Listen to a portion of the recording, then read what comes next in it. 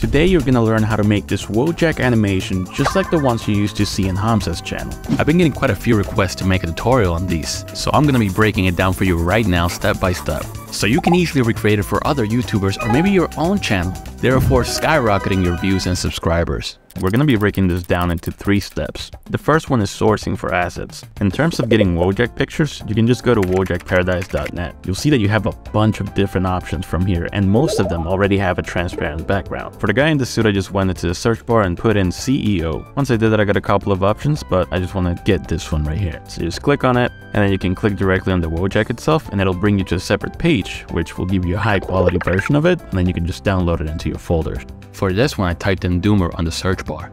And for this one, I searched up girl. That was it.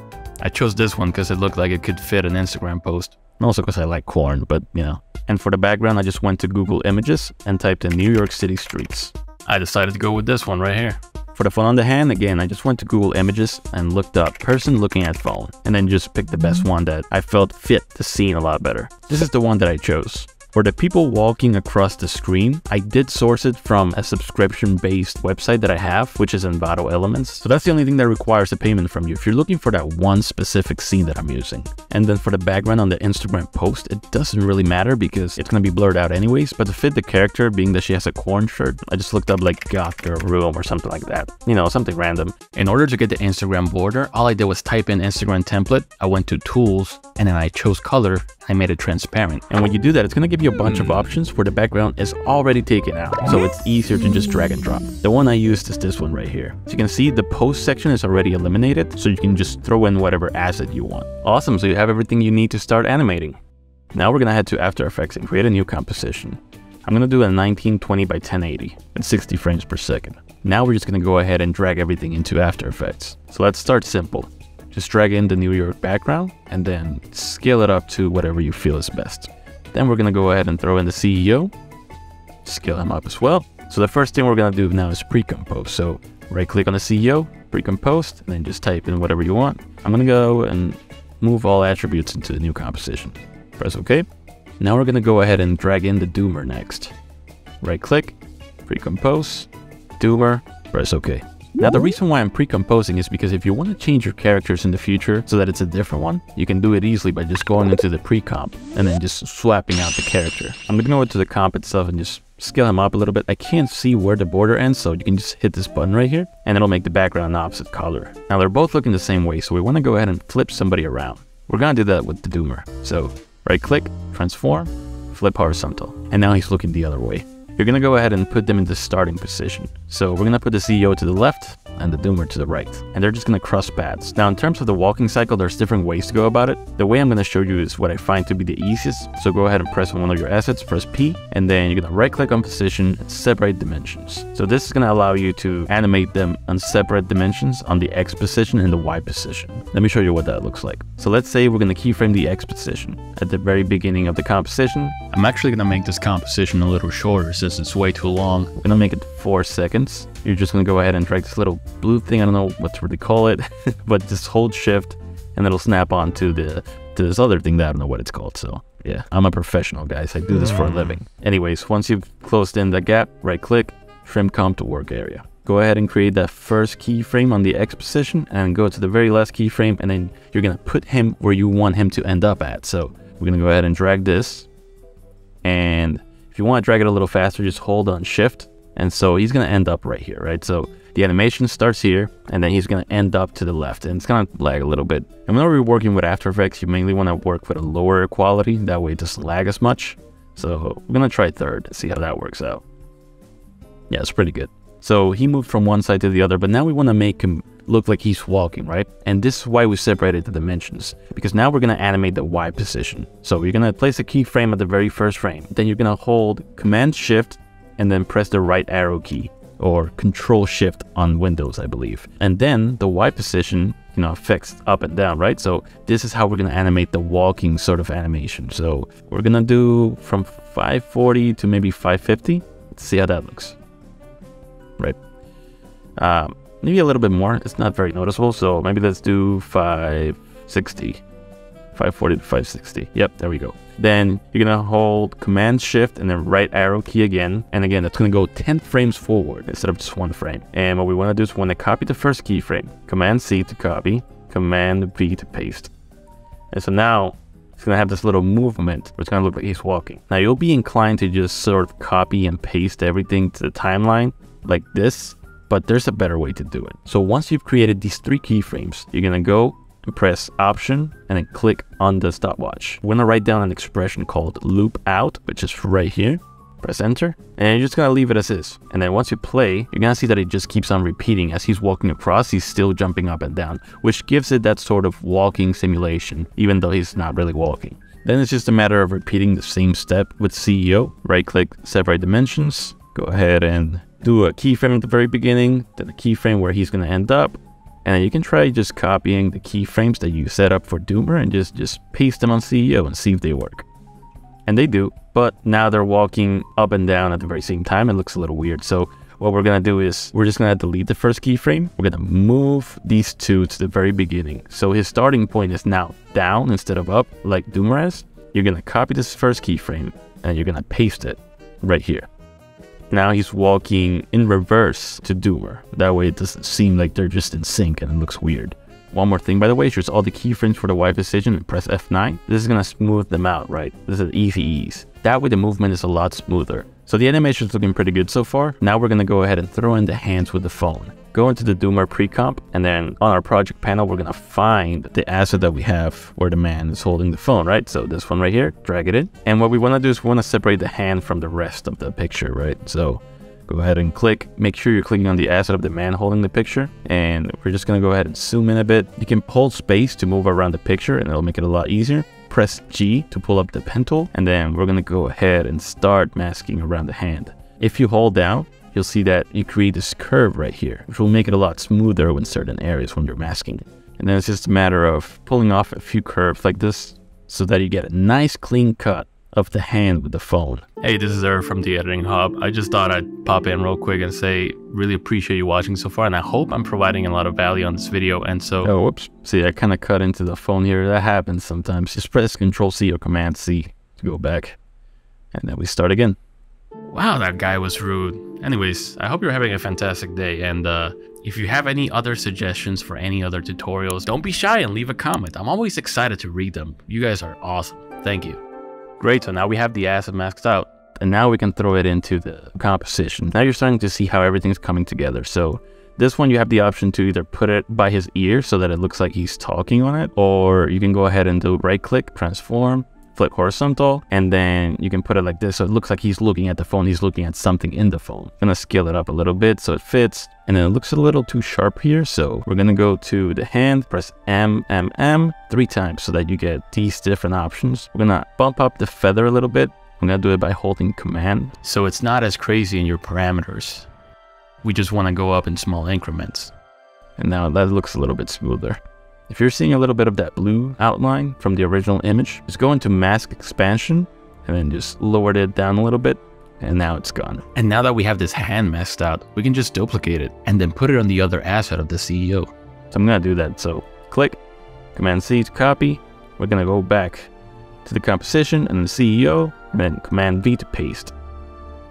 And then just place it wherever you want. So one thing you're gonna notice is that Doomer is kind of looking off in the distance and not at the phone itself, but we're not really animating the eyes much, so we're just gonna go with this option right here.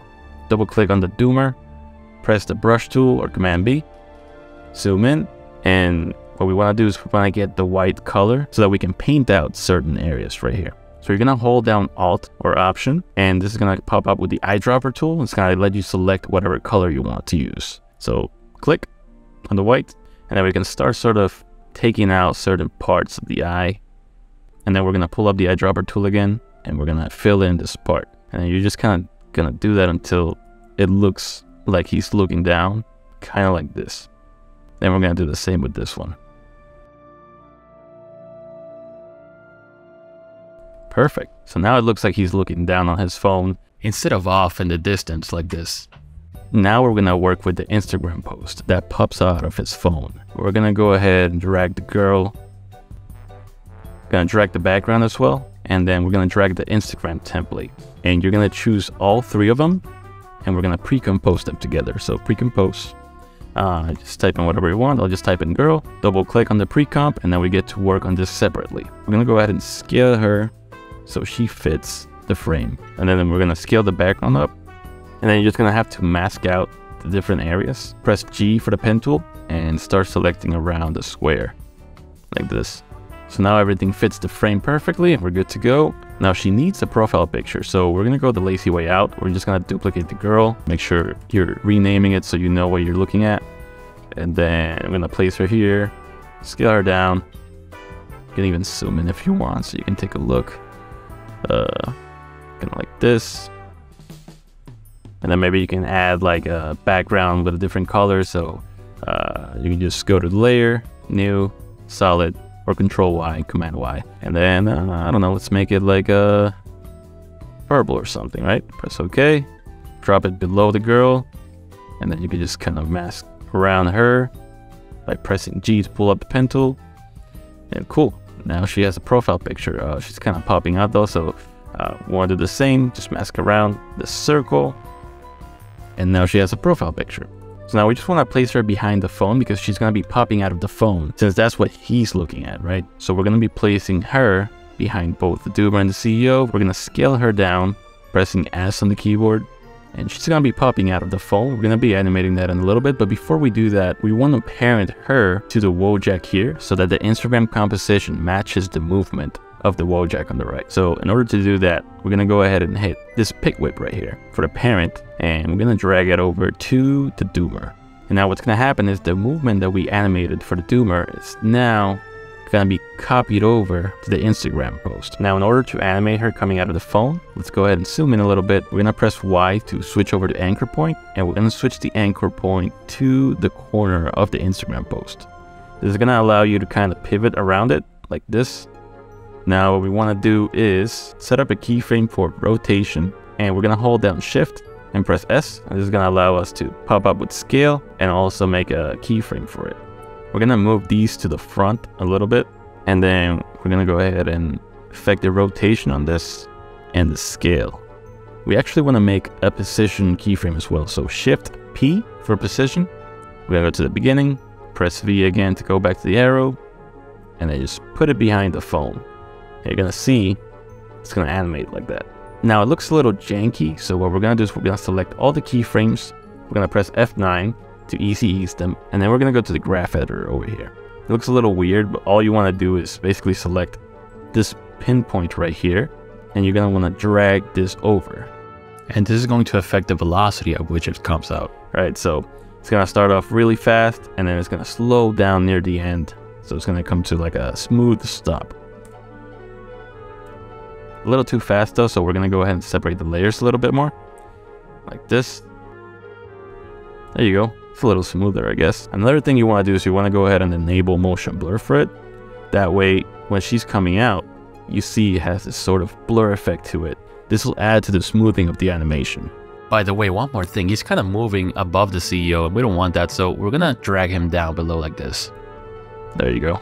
So now we're gonna add the people walking across the screen. Go ahead and drag that. Put it behind all the character layers, but above the background. And we're gonna solo it real quick so we can see what we're looking at. So we wanted to start sort of right here where the action starts happening, right? Hold down Alt and then left bracket, and it'll cut up the layer so it starts from this point right here. Then we can just drag this back to the beginning. Go ahead and unsolo the layer. And make sure you name it, by the way. Hit Enter or Return on your keyboard, and then just put in people. Then we're going to duplicate it by pressing Command D, and then we're going to place this one above all the characters. And I'm going to show you why in a second. But the next step we want to do is we're going to go ahead and make them all 3D layers. So we're going to go ahead and select all with Command A, and then press 3D right here. Once this is done, you're going to want to create a new camera. So Layer, New, Camera. 50mm is fine. Just press OK. And now you want to position them across in C space. So what we're going to do is, for example, the background of New York. We're going to press P, and we're going to drag this up so that it goes back in space. I'm going to make it, let's do 1200 maybe. Then we're going to scale it back up so it fits the scene. And you're gonna notice that when I zoom in, it's gonna have this parallax effect. By the way, there was an issue with the eyes on the Doomer, so we're gonna go back into the composition. We're gonna press E for effects, and you're gonna see this is the one that we used to paint out parts of his eye. Hit the drop down menu and you're gonna see that it doesn't quite fit the whole composition. So we're gonna select the first one, hold shift, click on the last one, and then we're gonna drag this all the way to the start. Now it's fixed. So we're gonna bring the people back in, but we're gonna go ahead and hide this one on the foreground and then work with the people in the background. So again, we're gonna hit position, we're gonna push them back in C space. Then we're gonna kind of put them into the scene however we feel like. We're gonna scale them down a little bit, maybe scale them up a bit, like this. And it's gonna add it so there's people walking all over. This guy's way too far up, so we're actually gonna do it like this. I might scale it up a little bit more. Just play around with this until it feels right for you. This is pretty good. Now we're gonna work with the foreground people, and this one we're actually gonna push way to the front. So go ahead and press P again for position, and then push them way to the front. We're gonna do maybe, let's see, I think 1500 minus 1500. It's a good point. So it's gonna look like this. We do want to offset it a little bit, by the way, so it doesn't just match the background. This will do good. Then we're gonna go to the camera, gonna press the drop down menu, transform, and we're gonna select both the position of interest and position. We're gonna start a keyframe at the very beginning. Then we're gonna go to the last keyframe or wherever you want the animation to end. You're gonna press C for the camera, and you're just gonna push forward like this. You can see there's a bit of a weird hiccup here. In order to fix that, we can go ahead and go to the CEO layer, press P for position, and then remember we separated the dimensions on this one, so we're just gonna affect the C position. We're gonna push it back, and that's gonna move him to the front. Perfect. Now you also see that the Instagram post is popping up in front of the phone instead of behind, so we're gonna have to fix that. Go to the girl layer, press P for position, and we're gonna have to do that for both keyframes. So go ahead to the first one and drag this forward so that she gets pushed back in the composition. Then we're gonna go ahead to the second keyframe and we're gonna do the same thing. Drag forward so she gets pushed back. There's a bit of an issue with the animation, and it's that the Instagram post kind of just goes off screen. It doesn't look very good. So that means the Wojaks are actually occupying way too much of the screen. So we want to go ahead and create a new null layer, Command Option Shift Y, or you can just go to Layer, New Null Object. And you're gonna go ahead and select the CEO and the Doomer. And you're gonna choose the pick whip for both of them. And you're gonna drag it to the null layer. Now what you wanna do with the null is, we're gonna drag them down a little bit, right? So hold down the null and then drag down like this. Just kind of adjust to what you feel is right. Maybe like this. Yeah, it's a little bit better. So you've now finished your animation. Now we move on to step 3, which is adding effects and compositing the scene. Just want to give a quick disclaimer. I actually took out this layer off of the 3D layer because it was messing up a bit with the composition. All I did was scale it up over here until it fit the scene the way I wanted to. Now let's focus on the Wojaks first. Go ahead and click on the CEO layer, right click, layer styles, and inner shadow. Now we're going to go to the inner shadow properties and we're just going to play around with this. What I want to do is basically I want to increase the distance, and then the angle, we're just going to kind of move it around like this. This is so it adds a lot more dimension to the character instead of it just being a flat image. We're going to increase the size. Maybe we want to take the distance off a little bit and the opacity a little bit lower. We don't want it to be too obvious. Then what you can do is you can just copy the inner shadow, so Command C, and then you can paste it on the Doomer. Now it's just a matter of changing the angle so that it fits better. Kind of like this. Now for the background you want to add a Gaussian blur, so it adds more dimension to the parallax effect. Go ahead and look up Gaussian blur, and then increase it a tad bit until you feel that it looks right. Then maybe something like that. That way the focus is on the characters and not on the background itself. And now we want to pull in the Instagram post. We want to give it a bit of a transparent sort of digital look so that it's not so sharp on the screen. Click on the girl layer.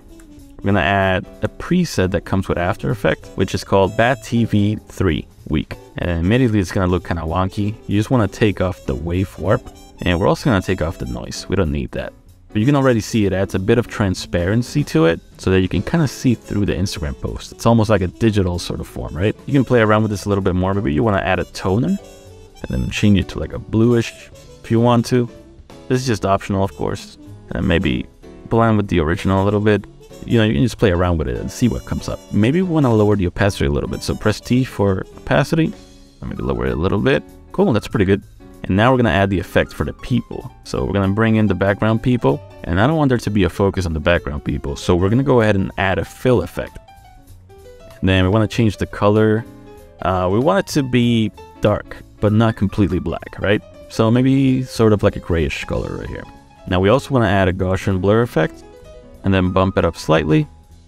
Because again, the main focus is the Wojak characters, not these people over here, right? And now we're going to bring in the people from the front. And then we're going to do the same thing for these people right here. So I'm going to copy the same effects from the people layer. You can just press Command A and then Command C to copy everything. And then go to the people 2 layer and then Command V to paste. Now we do want to bring the Gaussian blur a little bit more because they're on the foreground and they serve as a sort of to really help sell that parallax effect. So maybe like this. Then it's just a matter of adjusting whatever you feel needs adjusting. You can also add an adjustment layer. So Command Option Y, and then you can maybe play around with the colors by typing in Lumetri. And then you can just do some basic color correction. I mean, I'm not really good with colors and stuff like that, but I mean, you can play around with it over here. See what works best for you and for the scene, and then for the kind of mood you're trying to set for the scene. And boom, congrats, you just finished your first Jeffery animation. If you learn a thing or two, I would greatly appreciate it if you could just drop a subscribe button on this and a like button as well. I got a lot more tutorials coming soon and they're gonna be really, really good. If you're interested, I'm also dropping the project file for this animation that you just looked at in the video. All you have to do is join the Discord below, which is gonna be in the pinned comment, and you're gonna be able to download it for free. The only price is your soul. No, I'm just kidding. Just Discord below, you'll be fine. See you there.